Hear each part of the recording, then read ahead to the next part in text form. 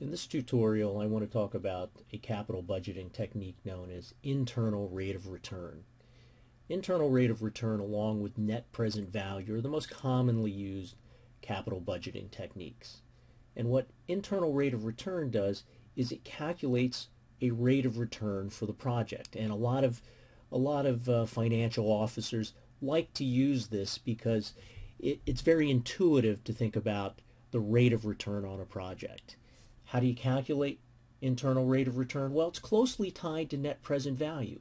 In fact, IRR is the interest rate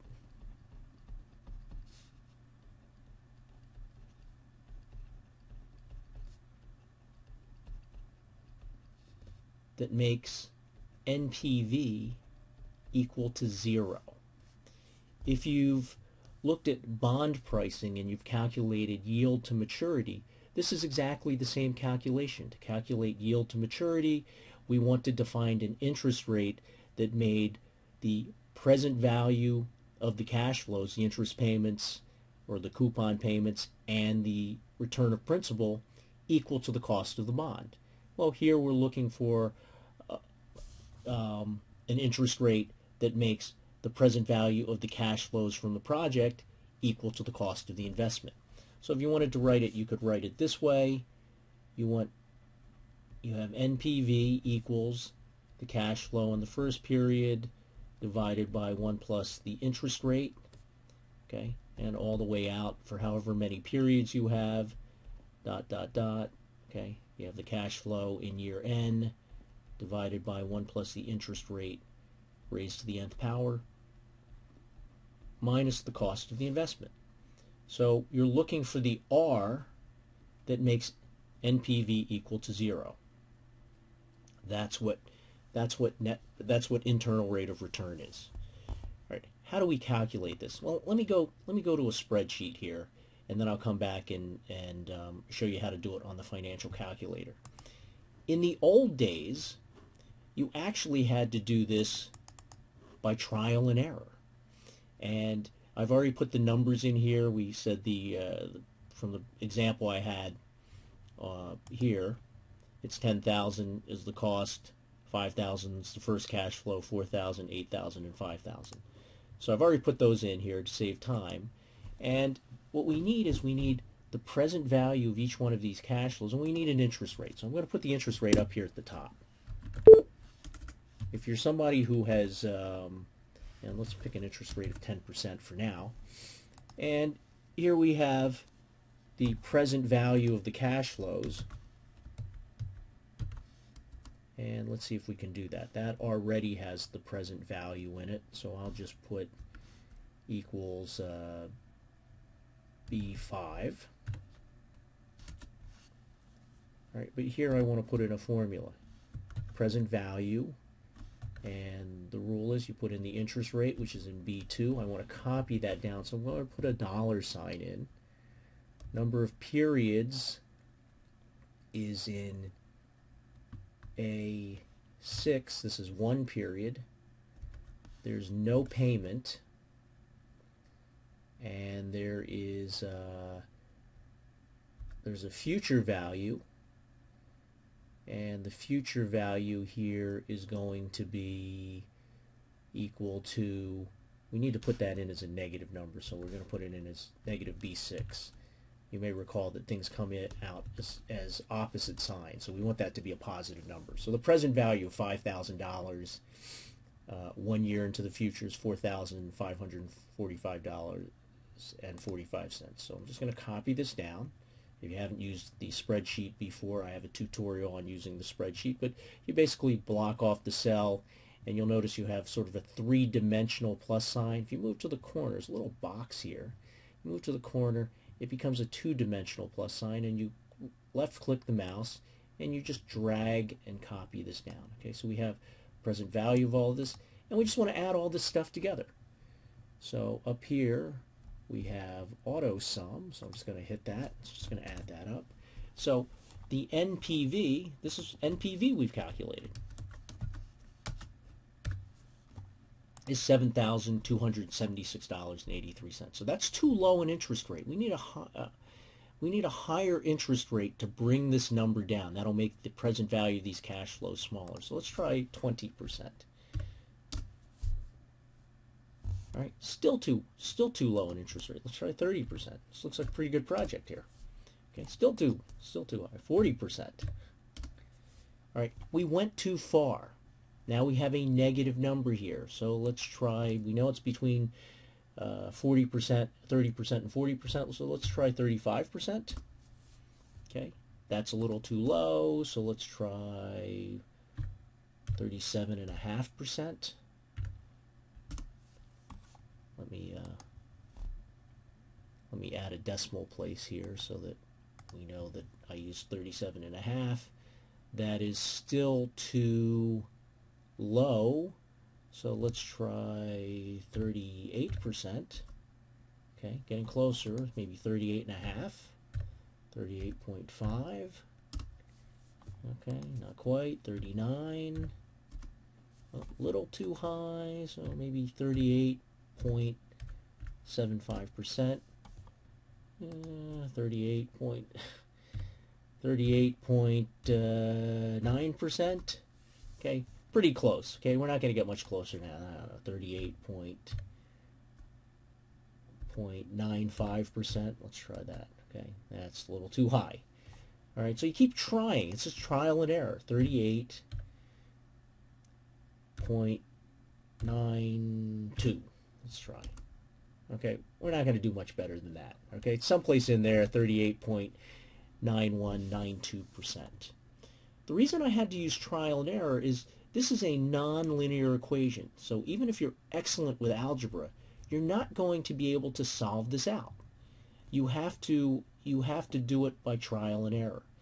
And you may notice, I'm not sure it'll work out that way, but when I do it on the financial calculator, usually when you do things like 5 plus 2 equals, you get an immediate answer. You may notice that when we punch this in, that it's a little bit slow in giving you the answer, and that's because the calculator is using trial and error. It's doing exactly the same thing we did before. It just does it a lot faster than we do it. So let's see if we can use, the best thing to use is this cash flow worksheet. So I'm going to clear this by hitting second clear worksheet, and I'm going to put these numbers in. Okay, the first cash flow is the cost, which is minus 10,000, and don't forget to hit enter. I'm going to scroll down. Next cash flow is 5,000. Enter. Next, okay, it's only the frequency is 1, so we'll just leave that at 1. Scroll down. 4,000. Enter. And again, we only have one frequency of 1. Now we have 8,000 for the third cash flow. Enter. And then the last cash flow is 5,000. All right, let me make sure I put all my numbers in. Okay, I did. We hit IRR, and then we hit compute, and hopefully we should get about 38.925% or something. 38.909. It was actually quite fast, but oftentimes it's a little bit slower than that, okay, depending on how complicated the problem is. So in fact, that's pretty much what we got here, right? We got 38 point, we could punch in 38.909, something like that. That's really close, right? 8%. So there we go. All right, we got the right answer. So what's the decision rule? The decision rule is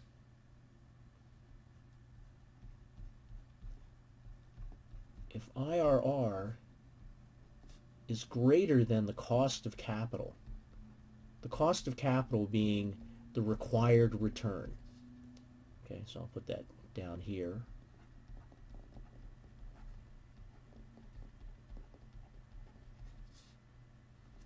Then you want to accept the project.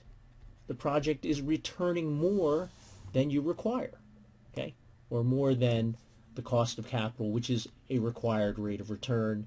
You can see a separate tutorial that I've created on the cost of capital. If it's less than this, then we reject this.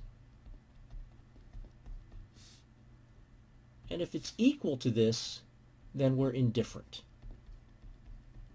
By indifferent, we mean that you're getting exactly the return you require. No more, no less. So it's not an exceptional project, but it's not a bad project either. It's like looking for a job. You decide that you need a salary of $50,000. Perhaps you already have an offer of $50,000 on the table from some business. If somebody offers you exactly $50,000, then you sort of flip a coin as to which job you take. You're indifferent. If somebody offers you less than $50,000, you'll reject it. You'll take the job that you already have in hand for $50,000. And if somebody offers you more than $50,000, you'll clearly accept it. So that's the same concept. Okay? IRR, although it's very closely related to NPV, it has problems. Okay? It uses a lot of the things that we like. We use the cost of capital as our risk measure, so we are accounting for risk. We are accounting for all of the cash flows, which is good. We're using time value of money, which we also said was a criteria we wanted to use.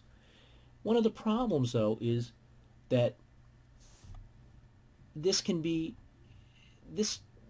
is not an arbitrary number, but the IRR can give you funny solutions. Okay, this was quite clear-cut, and in future tutorials I'll show you some of the problems that occur if you're trying to compute the IRR and compare different projects, particularly mutually exclusive projects, that is projects where you can only do one but not both of the projects. You can run into problems here, and depending on the internal rate of, depending on the cost of capital, you may get different solutions as to which project to do. Okay? Both projects may be desirable, but they may be desirable at different interest rates depending on how the cash flows are. So IRR is the second most common, or one of the two most commonly used measures of capital budgeting, or techniques of capital budgeting. It's quite easy to compute using the financial calculator. There's also a function here. Let me see if I can do that. You can also use the function to calculate this in Excel. And if let's see, equals IRR, and you tell it where the cash flows are. The cash flows are in B5 to B9, and it gives us, again, the same answer. We could give it a couple more decimal places if we wanted, and that's exactly what we got before. So it's quite easy to compute with the calculator or the spreadsheet. Okay, it was hard in the old days when you had to do it by trial and error, but it will give you misleading results sometimes, and in future tutorials I'll show you how to deal with those problems.